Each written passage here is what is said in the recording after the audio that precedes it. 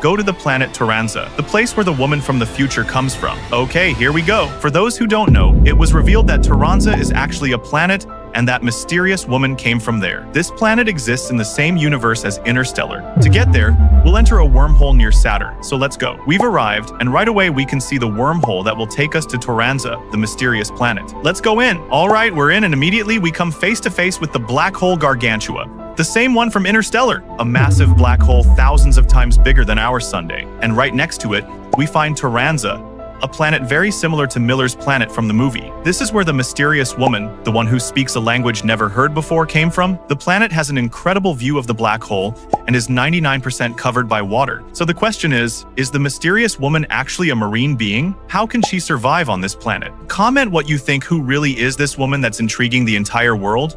Could it be that she belongs to the same mysterious beings that helped the film's protagonist communicate with his daughter?